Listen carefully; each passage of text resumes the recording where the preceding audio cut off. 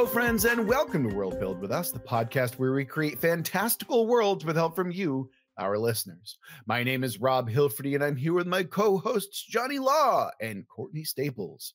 On today's episode, we are finishing up part 2 of longtime patron DiploRaptor's prompt.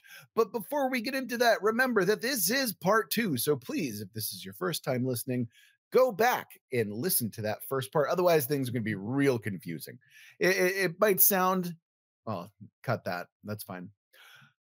But before we get into that even further, I want to remind everyone that if you want us to build your world, like we're building DiploRaptors, you can always go to our website, worldbuildwithus.com, where you can click the link, follow some instructions, and within a reasonable amount of time, we can be building your world. Now, without further ado, the last we left off in this land of giant priapisms is our twist was now add in animal companions. And I don't often do this, especially with John around, but I'm going to start first because, Courtney, I'm going to be very gross, and I'm going to kind of shift what someone might consider an animal companion. I was considering, hey, we've got a giant crab that is currently rotting off the continent of this giant cloud giant, whatever. And I was like, okay, well, what is an animal companion? Normally it's like, oh, it's Golden Compass. They're cute and they're polar bears or perhaps some kind of a furret or something like that. But I was like, well, what else is an animal companion? Maybe some kind of giant parasite, maybe some kind of internal worm that is fortifying you in some way. And so my tenet, my reconciliation with the twist is the longer you are on the island, the continent of the cloud giant, the more likely it is that you are to acquire some kind of parasite from the corpse of the giant crab. All right, cool. I thought you were gonna go over what I was doing, but it still works. Oh, interesting. Yeah, I mean, I'm thinking like ticks that latch on that like the size of backpacks, or or like worms that kind of like when people open their mouths, they might slither out or something like that. I'm thinking some really horrific shit, although it depends on the exact type of parasite we're talking about here. But those are just some of the delightful ideas that I had. John, you said that I might be tiptoeing over you or stepping on your toes. So what did you have in mind? What were you thinking? Sidestep me completely. It's fine. So I was taking more you actually have like animal companions, such as in Golden Compass with all, it can all be different flavors of animal companions. They can be big, they can be small. I'm not really dead set on that. But what my reconciliation is that the animals are actually the higher intelligence on the planet. And they use the humans as like vessels, basically, or vassals, I should say, not vessels. So like the humans are like cavemen. Interesting. Actually, that pairs well with mine, I think, just because I'm thinking about, like, oh no, my pet got, heartworm or something like that, and that pet just so happens to be a human. You know? And maybe it's a competition of sorts. Like where they, only one thing can be controlling the human. So maybe the parasite replaces the animal.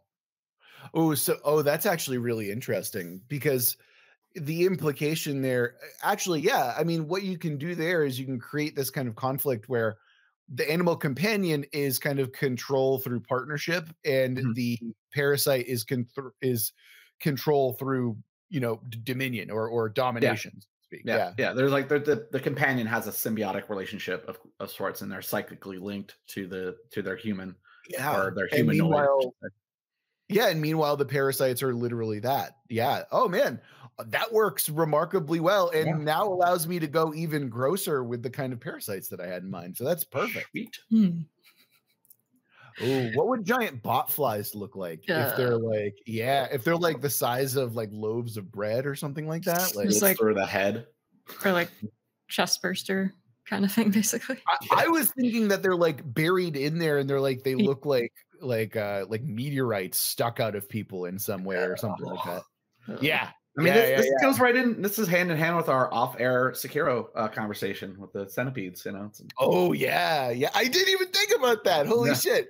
Okay, yeah, you're 100% correct. Yeah. What's the centipede thing? As somebody who hasn't played Sekiro, I literally don't want to spoil that because it is one of. I think it's one of the coolest moments in the game, or one of the most shocking moments. It happens a couple of times. There's, I mean, without mild. There's certain things that centipedes live in that you wouldn't expect to live in, and you can actually great way to put it. Yes, one of your prosthetics is a spear, and you can actually spear them and pull the centipede out and do an extra damage. It's pretty cool. Well, I like the idea of a centipede. Now, you know what? We're canonizing that. The centipedes are now going to be part of the parasite community. So there we go. Everybody get in here. Yeah. Oh man, yeah. This is even better now because I get to go so gross with it. Okay, great. Awesome. Courtney, how gross did you go with your reconciliation with the twist? What did you have in mind for? Please tell me that you're like, I actually have cute animal companions, something like that. Not quite, but yeah, I didn't go necessarily as gross.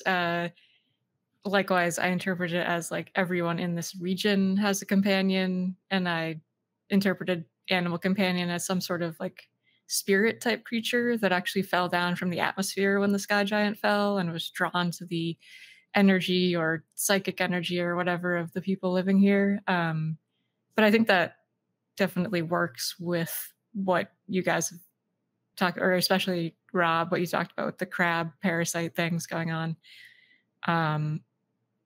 Maybe the spirit aspect is just the fact that this thing came from the sky or outer space. I think we had talked about it was a space crab, perhaps. It was in fact a space crab. Yes, yeah. So I think that works, and I guess there could also be like bits of the sky giant if we wanted some sort of conflict there, like ready-made conflict. If some of the parasites are of the space crab and some of the parasite things are more spirit sky giant entities. Okay. Who here has seen the brilliant Canadian show that is Beast Wars, the Transformers spinoff? I have not. Oh, I saw parts of it back in the day. Yeah, that was really good, wasn't it? It is surprisingly good. The animation is janky as hell. Yeah. I mean, it's from the same studio that did Reboot, but okay, it is surprisingly good. But basically, the way that it works is that the Autobots and the Decepticons come down to Earth during a time period where they can't walk around in robot form for too long. And so in order to be able to be on Earth's atmosphere, they have to take on animal disguises so they can blend in better.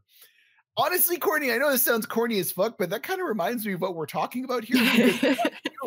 We have like two conflicting factions in, like the good animals and then the gross parasites. But that's basically the two factions that we got going on here. And then the fact that they have to like use humans in some way to like inhabit or influence the world. I think, I'm not saying that we go full Beast Wars, but I think that there's something there that we can use as like, oh, there's like they need humans as vessels in some way, right? Yeah.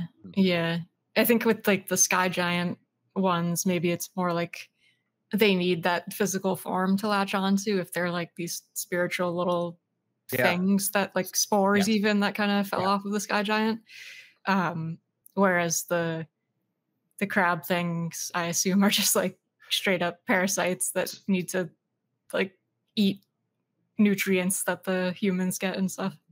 So are we saying that the spirit animals that are psychically linked with the humans are originally from the sky giant, so therefore there would be no more new ones? Yeah, like I was kind of thinking about that too. Like if we think of them as some sort of spore, I guess that might imply that there could be a future sky giant, but maybe it's just like no longer the right atmosphere for that sort of thing. Like normally the spores would inhabit the sky and form a new one there or something, but since they're now down on the Earth, they can't do that anymore. Okay. I was thinking about this as well. Like, I like the idea that we're using the animals and humans to propagate or attempt to propagate again. I was also thinking that these could be like fonts of magic, right? Because if the world of magic is dying, right, we established that in the previous episode, then what's to say that these are not like ways that humans can still use magic in some way? Like maybe Mhm. only new way that people can use magic is through parasite or animal companion now, and it's through this connection that there's still some level of magic that happens. Oh, maybe the spores are like from its dying breath as it hit the earth, because we talked about the lungs being the source of magic potentially. Mhm. True. Yeah. So we've basically got like midichlorians going on Gosh, here. damn it. Okay, but no. Okay, I say basically, but it's our job to make midichlorians a good idea that is smart and cool. So, Yeah. John, what do you got for that? Yeah, no, I like the idea that maybe all right, so backtracking a little bit, the animal companions are a race from this land, but somehow they're able to interact with the dying breath. It's like almost like a spirit, like a echo of them. Yeah, I think that's what we're going with so far. And also, it's like a breath of life, like literally a breath of life. Yeah. Mhm. All right. So it sounds like we've established something really interesting here. I love this kind of push pull. I like the multiple animal companion factions. I love the fact that I can bring up Beast Wars. And speaking of factions, I would love for us to figure out what kind of maybe perhaps human factions we've created this time. So, Courtney, why don't you start us off this time? What did you get for us? What is your faction for this episode? All right. I wanted to do something a bit different than what I typically do. So like I'm not going with blood sacrifice witches or anything like that yet anyway. I was thinking more along the lines of like a nearby small island society or clan that's considered relatively primitive compared to other civilizations that are now like coming to the sky giant area to harvest resources, but they are essentially like monster hunter types that value, the natural world and collecting perhaps parts of monsters and creatures to do things with as resources. And given the large creatures that live on the sky giant and also the crab as well, I think that is their main target. They don't care so much about colonizing, but just about gathering trophies and hunting for the biggest, most ferocious creature they can find. And in terms of flavor and like how they're getting here, I am picturing that they actually use flying creatures to travel around. So like giant birds or like pterodactyl type things that are native to their island that they've tamed, and they come swooping down onto the sky giant continent to explore and kill some monsters. Very cool. I do love, look, I love Monster Hunter. I love anything that can allude to that. I gotta, first of all, having like a bird thing is a great way that you can, kind of shoehorn in fast travel into an open world game. So A+ there. Two, I don't know why I'm just imagining these giant birds as parakeets. That's just kind of where my brain went when you said giant birds. I guess like works. Not pterodactyls. No, they're parakeets. Might as well, I guess. Yeah, but third and perhaps most importantly, one thing I wanted to talk about here, and one thing I think makes a lot of sense if we do this. I love the idea that they are driven by a hunt or a need for reputation, right? Like food is one thing. Yes, they want to thrive. They want their society to go on, but that's less important than we are here for the legend. We are here for the thrill of the hunt. And one thing I'm really curious about is how does this kind of express itself in day-to-day culture, and like how do they display their trophies? Obviously, if we're going to a monster hunter, it's like literally built into the armor and the weapons that they have, right? Very Like that's a Predator-esque, huge, too. like, yeah, oh yeah, for sure. But like, in what other ways is this like trophy hunting kind of front and center within the expression of the culture? Yeah, I was definitely thinking like their armor, the armor that their flying mounts wear, which I guess are now very brightly colored parakeets. And They don't have to be, by the way. It's just like that's where my twisted ass, dumbass mind went up. I kind of So, like the imagery though, because like I don't know, I was thinking of just sort of pterodactylish dinosaur creatures or something like that. But the fact that there are these like very bright, distinct, kind of cute but giant birds is, I don't know, not something you typically see very often, especially for like ferocious warrior clans. Yeah, and we joke, but honestly, the colors could be like an expression of how ostentatious they are and like how much that matters to them. Yeah, no, definitely.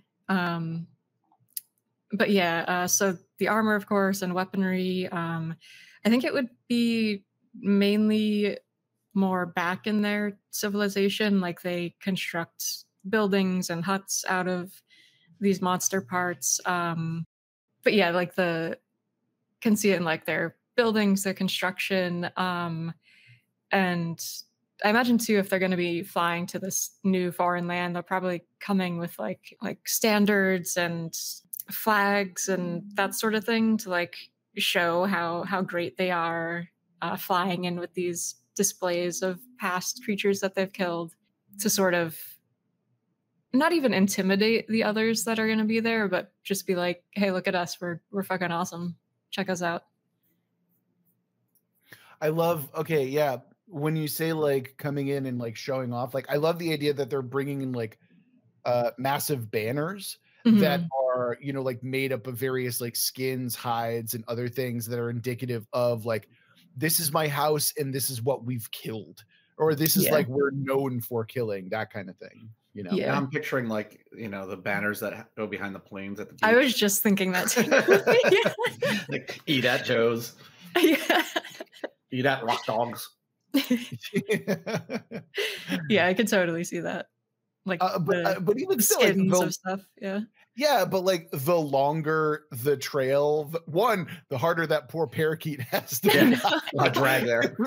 Yeah, but it's also like, okay, what if that's like part of it as well, where it's like, listen, I need 2 parakeets to bring all of my, like all of my hunts with me or all of my kills with me, something like that. Could have like a parakeet chariot, basically. Yes, exactly. Yeah. Ridiculous. Yeah, I love it. Oh man, yeah. I'm also now picturing it's a parakeet like pterodactyl hybrid. I'm trying to generate an image right now. I'm not having the best time doing it though. But, like I see like a longer neck to it, like pterodactyl has. Yeah. It's still the parakeet like markings and face, stupid face. Okay, I'm now also thinking like, what does their Santa Claus look like? Because it's just like there's like 12 parakeets in this like it has a sack so full of like all of the organs and various apex predator claws that you've wanted all year long. Like, you can follow his trail by like the trail of blood and viscera behind his sled. Yeah. His carnal path. Yeah. Yes. I love our new Santa Claus. Hell yeah, let's go. Okay, all right. So, very cool faction. Very interesting to see like an outsider sort. John, what have you got for us? What kind of faction are you bringing to our twisted land of giants? So I initially was thinking I wanted like a faction back on the main island or populace or whatever the whoever the story revolves around fully, but I wanted them to be like almost like giant deniers. But I feel like that's kind of hard to pull off because like how they're going to actually deny that there's an actual landmass that's now that just has appeared. So instead, I think that they're actually more like Luddites, and they don't believe in technology. They put all their they're like very hardcore magic only, like no other sort of progress, and so they will obviously be coming into kind of a wake-up call soon enough when they realize that the thing that they rely on to live their day-to-day lives is going to slowly start ebbing. Mhm. Oh, so you're saying that they're magic only? Because when I think of Luddite, I think of like anti-technology. Yeah. But in this case, like I often like equate magic with technology. So you're Well, suggesting that they're pure magic only, right? yeah, I Like, think magic's going to have to replace, or technology is going to have to replace magic. Like there's Right. going to be more of a reliance on technology moving forward if the magic is slowly seeping out of this world. right. So you're using Luddite like almost literally, where it's like Yeah, anti-technology technology. Yeah. progress. Yeah. Right, which is unfortunate because the original Luddites, I actually have been reading the Golden Thread, which is a book on history of like textiles and Textiles, yeah. stuff like that. Yeah, and they're anyway. I'm getting off topic. We're not going to get into that right now, but it is interesting to see how history has treated the Luddite, especially in the term. Anyway, so in terms of their influence on the island, John, how do you see these folks treating the island? What are they doing here? Are they trying, if they're not interested in harvesting like giant parts, because I'm assuming that's technology, what are they doing here? What's up with that? Well, I feel like they parts like, you know, I'm sure in some form of the political stratosphere they're involved. So there's like higher ranking ones that are trying to, you know, keep laws that to, you know, limit what sort of technologies can be brought into the society and what can be brought back from this giant back to the mainland. But I also think like on the lower scale, like the unwashed masses, they're actually like sabotaging ships and stuff like that, and they're like really trying to like keep people from going to this giant. Mhm. Interesting. Okay. I know that you said like you had originally thought of them being like giant deniers and went away from that idea, but I could kind of see them being crab deniers, or like Okay. they don't believe that the crab is like an otherworldly thing. They think it's like, I don't know, some other like naturally occurring thing, or or that there was never a crab to begin with. Oh, maybe since it's like decaying and stuff, or it's just like some weird cancerous growth on top of the giant, something like that. Yeah, or just that, you know, that the maybe that was the government. The government took out the giant, and they made this false crab. It's just rocks. That's not a crab. It's just rocks. That I don't know why people think that things look like things, right? Like, but they're just rocks. Like that's all they are. And I'm sick of people trying to tell me that this is an animal. There's no such creature that's that big. Yeah, insane. Yeah. Okay.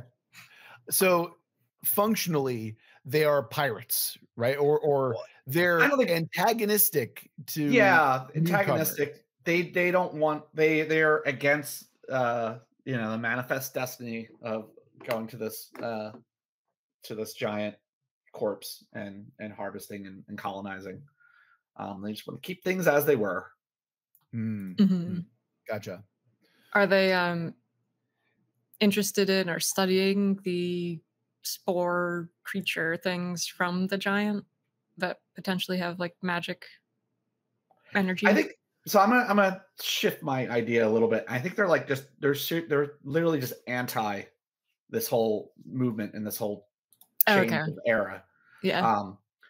So maybe that they like they're I think it's more like they're like, we're fine as we are. Why would we risk these wars and this travel and all this? But what's going to happen is they're going to realize that they're not fine. Things like in magic eventually happening.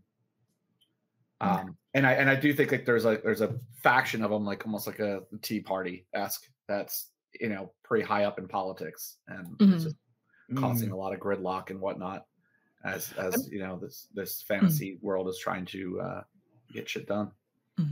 I mean, the way that I'm kind of I'm approaching them is, why are you wasting your time? Things are so bad back at home. We need to focus our energy and attention there. All of this, like colonizing, all of this kind of resource redirection, it's harming us. So we're going to put up roadblocks. We're going to sabotage people who are trying to go out and go to the island itself, because we want you to turn around. We want you back at home where we need you. You know, like that kind of thing. And if we go back to the animal thing of mine, like I feel like it's a certain type of animal too that's really locked in on this. Like I'm trying to think what animal. Like I picture cats actually. It's like they're scared of water. I don't like water. Yeah. Like no, wait. Why are we getting on boats? We're fine here. I gotcha. Yeah. Okay. I'm trying to think of other hydrophobic animals, and I'm struggling to think of them actually. Yeah, it doesn't matter. No. All right. Or I guess rabies makes you hydrophobic. There you go. Oh, yeah. Oh, wait a minute. Wait a Mhm. minute. That's actually really interesting, Courtney, because the implication here is that there is something wrong with this particular animal companion. These are like the ones that have like gone off because it's like we are actually just hydrophobic now because we have rape. Oh, they're okay. They are animal companions infected by the parasite or infected in part by the crab's influence, right? Yet they deny the crab. Yeah. Because they're denying what's wrong with themselves. If they Yeah. acknowledge that they got this thing from the crab, they'd have to acknowledge that there's something to fix. They'd have to acknowledge that there's something wrong with them, and they refuse to do any kind. People will conquer worlds to not go to therapy, and this is what these animal companions are doing. No self-reflection at all. Yes, exactly right. So if they're infected with that, are you picturing them like their civilization is very close to where the giant and the crab fell to the earth? I mean, maybe even that maybe it's something that's like a generational thing, that there was not necessarily a crab before this crab, but maybe there was some kind of visitor in the past, and that it has left, like a smaller crab, so to speak. It was like a seahorse. But like that had, there's some other influence from the outside world that has created this faction over time. And they're just like, they lack internal dialogues and or monologues, and they just want to be a thorn in the side of progress, basically. Yeah.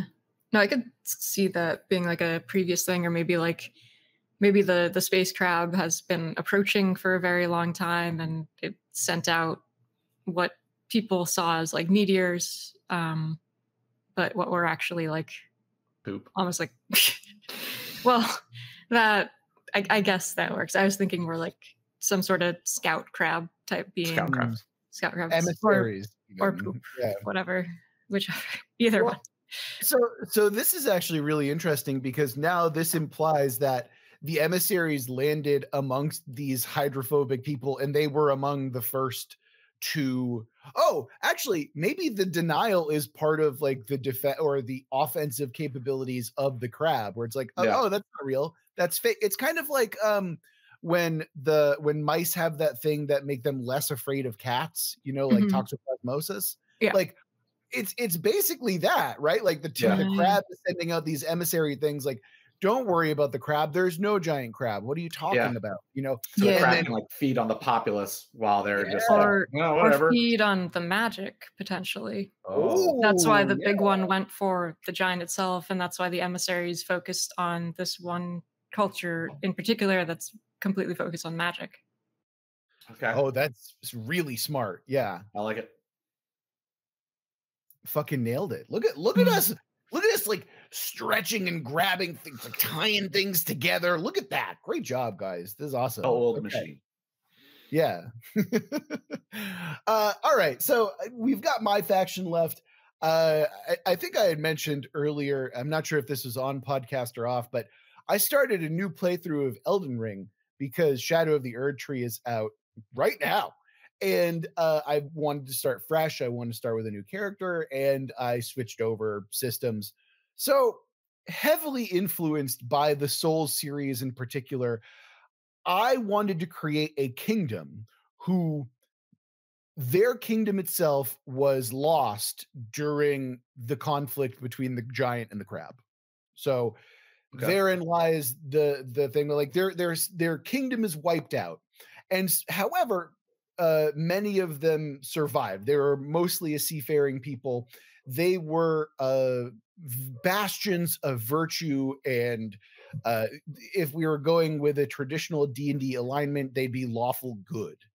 And so now, because they no longer have a kingdom, they've been forced to repopulate on the new island because their land literally doesn't exist. And what's been going on is not necessarily a decay in the physical sense, a decay in the magical sense. I want the king of this world or the queen of this island to start making terrible decisions that make sure that their population survives. I want it to be a moral decay more than anything else. They haven't taken a deal with the parasites. They haven't taken any kind of like, like there's no cosmic influence on these decisions. This is someone who's just said, listen, I have to protect my people. And if it means that I am corrupt morally, then so be it. If I have to abandon every virtue and value that I once had to save my people, I will do so. So my children and their children will have some place to grow up and have a kingdom of their own. Thus, they are new colonizers, and thus they have been slowly turning more and more to piracy to ensure that they are able to gather the resources necessary, whether that means I don't know, press ganging people into servitude, for example, or basically telling people, listen, you come, you'll live with us, but you're going to be indentured servants, and then you'll be able to, like pay off any kind of debt because they need people, they need laborers, and they need resources. And they're using all of these previous resources that they had as amazing naval capable people and turning it towards slowly, well, maybe not so slowly, but eventually they are slowly turning into a more evil and corrupt kingdom. No, that makes sense. I like that. Like desperate times call for very desperate measures, I guess. So are they the bad guys then? No, kind of. Yes, also. Sure. So it's a gray area all around, right? Yeah, very much. I mean, I think that's part of what I'm interested in exploring is this idea that how corrupt are they, and like how necessary are the evils that they're committing? That's the other thing that I'm really interested in is exploring this kind of moral dynamic or moral panic that they're having, where we used to be the paladins of this world, and now we're turning into barbarous, like pirates. Like, what's going on with us and our culture? And so there's obviously that kind of like infighting between the culture that they once had and the culture that they have to be in order to survive this new world. I like the idea though that they they set their camp up by the feet of the giant, so they're literally the heels. Yeah. If they set up near the face, then they'd be baby faces, so that wouldn't necessarily work out. Yeah. Well, I mean, I think we kind of established that most of the people will be fighting over the head because that seems like the most, that's where the most hair is. But then except for your Dick Legion. Yeah, well, they're the true bad guys. They're like the tactical masterminds. And honestly, I think that's honestly why they wouldn't be near the feet. I think they would probably take up more towards the arms and chest of this world, because they're like, we're more interested in establishing like land that we can have rather than the magic. And like, yes, that's nice, but also maybe that's less important to them than just having some place that they can call a home. Yeah, but like both with the the limbs, like I feel like that's really good spaces to set up docks and whatnot. Like between the fingers and stuff like that. Like you can really set up some good seafaring spaces there. Yeah, I was honestly thinking about like hands, and being from Cape Cod, where it looks like a flexing bicep, right? Like that totally makes sense to me, especially because if you look at the hand and you look at how hands could like settle into geographic spaces, the amount of like inlets and tiny little causeways that they have for smuggling operations, or like having places that they could hide things, like all of that stuff. It's kind of like Maine is similar in that way, where there's a lot of smuggling in and out of Maine through the waterways, just because it's very porous and it's very like craggy. This is not me explaining it well, but there's a lot of places where you can like nooks and crannies. Yeah. Thank you. Yes. That is more or less what I'm looking for. Yeah. So, John, do you still have that conversion spreadsheet? Yeah, it's not really a spreadsheet. I lied to you about that, but I do have some numbers here. Okay, I was just curious, like how big How the dare hand you. was, how large the hands would be, and fingers and stuff like that. What's so 6 miles, just over 6 miles would be the hand size. Okay, that's pretty decent. Yeah, like hand thickness is like just, I'm just looking at mine, it's just over an inch. I mean, it's like, let's say an inch just to be easy, because obviously it varies as you go. Yeah, I got thick sausage fingers. So actually, they're not even sausage. They're just thick. They're just like bony boys, So the height of a finger would be about 4,208 feet. Okay. So it's short of a mile, but you would think it also probably would sink into, it'd be partially underwater. Well, I'm also thinking that it could be like, depending on how they land it could be like a curled hand, like it's holding on to something as well. So you could have this really interesting like deviation and elevation and stuff like that, which would be pretty cool. But also if it was palm up too, it could have like the fingers up like crags, and there'd be like a little lagoon in the middle in the palm. Yeah. Oh yeah. That'd be cool. Oh man, when I was hiking in the Rocky Mountains recently, and I got up to this point, I'm like, I feel like I'm in a giant's hand right now, because the way that the peaks were kind of curling in, it felt really intense. It was really cool. Well, you literally could be this place. Yeah, quite literally. All right, so we've got factions. We know how big hands are, and we've reconciled the twist. The only thing left for us to do is to create a main storyline which incorporates all of our factions and the world in some interesting and fun way. So let's see, I went first, and then Courtney went first. So John, I believe that leaves you. What are you thinking for the main storyline quest? What kind of interesting or fun idea are we starting us off with? I think the main quest should follow someone from the original larger continent that is landed on the head and is dealing with not only the human to human conflicts, but also the human versus nature, and then kind of like the paranormal aspect would be more like the parasites, and maybe they are one of the first to realize about the new spores. Animals, and they're kind of like an enlightenment. I would actually like it to turn into like where they actually start to embrace the island more and more as the story goes on, and they become like they almost kind of reject the other ways, the old ways, and society in general. So like a return to monkey kind of situation. Yeah, or just like yeah. Yeah, no, I mean set to the soundtrack of Radiohead's Kid A. And oh, see, I was thinking of Viagra Boy's Return to Monkey, which is very appropriate considering what we're talking about here. I see like a certain form of enlightenment coming on as they deal with the horrors of humanity and war for resources, as well as the cosmic horrors of crab parasites. Yeah, I could see it be like an existential thing where they get there in search for resources or whatever, but as they discover and learn more, it's like, wait, like why are we bickering over these random fingernails or bits of hair and things, when like this crab came from the vastness of space and we have no idea what's out there. Like we should just live and do what we can and enjoy life while we can. It sounds to me as though that is effectively the animal companions, the kind of psychic link. That's their influence on the humans who are on this island, right? The longer they create these bonds and strengthen these bonds with the humans themselves, the stronger control they have, which means that they're going to have more influence over, this is, okay, it is close enough to July 4th where I'm going to say this is an American idealistic opportunity, where it's like we have no shared past, but together we can have a shared future together on this island.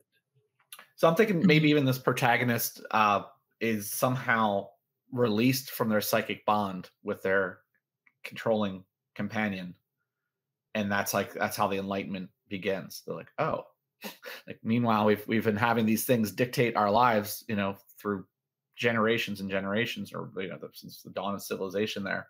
But that they actually can have free will, and they can go back to nature and start from the beginning again. So you're suggesting that there's some kind of strength to be found here. So how would you incorporate the various factions that we've got going on then?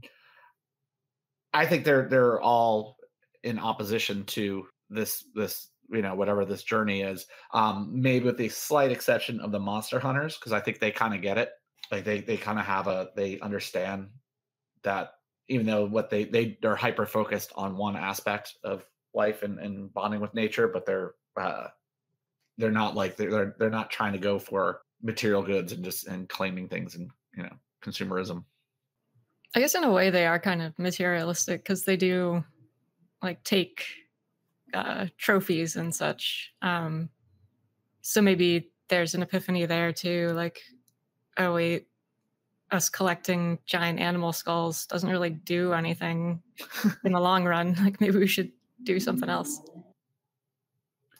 I definitely like the idea that this Enlightenment comes from Courtney's faction, because it is this kind of spiritual awakening, this kind of progressivism that comes from the society that seems very solipsistic in a way, like very insular in a way, where they only care about their culture. And then this is someone who's like, I've broken free from this kind of ideal. What can we do that incorporates a lot of the things that we're already doing that benefits everyone? But what is the inciting incident that creates this? What happens that this prophet, so to speak, or this group of people recognizes that things need to change? Maybe it has to do with those horrific parasites from the crab, like taking people over, and it basically gives everyone a much, much larger threat to focus on. So I'm thinking like maybe that they I was going with that maybe what happened was they had one of these a member or several members of the Luddite faction on board that were there to sabotage their operations. And so that's why they kind of got tossed off and like stranded out on their own. And then through that, they come across the pirate faction as well as the monster hunter faction. They're trying to find like their place back in the world. And that's kind of what leads them to. And then eventually that parasite, they have an encounter with the parasite and they lose their companion, or kind of left a sea, so to speak. Mm-hmm. Picturing it kind of like Scavenger's Reign-y. As they get like deeper and deeper into this giant ecosystem. A little Lord of the Flies-y too. Like it becomes like they start worshiping either the memory of the giant or maybe the space crab. I don't know. Well, I guess it wouldn't be the space crab. Yeah. I thought you meant there was just going to be a fat kid with glasses, but that works too. Piggy. Yeah, of course. Yeah. The character who I identified with most in that book. So I'm thinking that if we're creating like a messianic figure or a messianic kind of epiphany, I'm imagining that this is going to be like the Bodhisattva, right? Where you have to go through all of these different experiences before you can reach enlightenment to a certain point. So I'm imagining that there is, hey, I have an animal companion, and then it gets stripped away from me and replaced with one of these parasites, and then that gets stripped away from me. So you're experiencing, like the entire spectrum of existence. And then, again, it's a journey, right? And then at the end, this kind of epiphany happens. And it's like, we can do it without anything, but with everything at the same time. I feel like this journey could include all of the factions that we've created. And, you start as perhaps one of the monster hunter factions with nothing, with no preconceived notions. You fly in on your parakeet, you get infected by one of the parasites, you are purged of it by one of the companions who then takes you over, and then you manage to wrest that away on your own. experiencing all the different factions along the way. And then this kind of epiphany moment is to watch the once proud pirate faction slowly become corrupt, witnessing, you know, what happens in the world and recognizing that we want to do better, we want to do more. And then that's enlightenment, watching all of these things come together, right? Like, because the Buddha witnesses suffering for the first time as a very privileged person. It's like, oh shit, what's this? And then through that whole that starts the whole journey, right? We'll definitely fast forward the 7 weeks of sitting underneath a fucking tree, though. That's just boring. Just do a montage. Well, I imagine that 49 days, it's a montage. Well, see, you say that, but I think it'd be a lot more interesting if that tree were also a giant dick. You know, instead of sitting under the now we're talking. Yeah, see, I got you back in. I got you back in with the anatomy of the giant, and that's where world building happens, guys. Right? Like, and then, you know, obviously we start worshiping the dick as a religious symbol, and then it becomes a whole thing. No, I'm kidding. We don't go that far. But honestly, I think that having like a religious experience that leads to some kind of enlightenment, I think that could work. I think that we need more characters than just the one guy, or the one person. But what do y'all think? Yeah, no, I think it works. And like I had mentioned before, potentially uniting against a larger threat. Like, what if part of the epiphany is like, oh, if another one of these crabs comes to this planet, like we're just doomed with the way that we currently are. Like, we need to join together to be stronger in case something else happens like this, because we don't have the sky giants to protect us anymore. Nothing brings people together like the threat of total annihilation. Yes. Right? Mm-hmm. Sure. Yeah, I think we could do that. Where are we thinking in terms of like characters? What kind of cool characters do you want to see in a setting like this? That's where I want to go with this, and just see like what kind of cadre of folks we can have here. I mean, if we were starting with just one person that's the focus, I think you could actually take strays from all the different factions. Mm-hmm. and kind of justify why they would ban and start following this person's ways. So that's one way to do it. Otherwise, we could do it as a small group from the island that gets separated from the original island and gets separated from their boarding party, basically, and they then try to survive together. I think you could do something like that as well, but I think I like the former. Yeah, of like group of individuals from different groups. I like that too. Like they slowly pick up along the way. And kind of like, you know, then you got this whole like apostle thing going on too. Yeah, and I could see like how Daniel in his OSR Plus games has like archetypes that you can pick from when you create a character. I could see it similar here. Like a character that comes to mind is oddly enough like an orphan type, who somebody kind of like scrappy and survival oriented from Rob's faction, who's been raised in this sort of ruthless ends justify the means mindset, and has been on their own maybe they got separated from their own group, or the rest of their group was killed when they tried to do some sort of ambush or something, and they come across this monster hunter who's dramatically changed their mindset and maybe even initially tries to take advantage of that, but eventually learns their ways.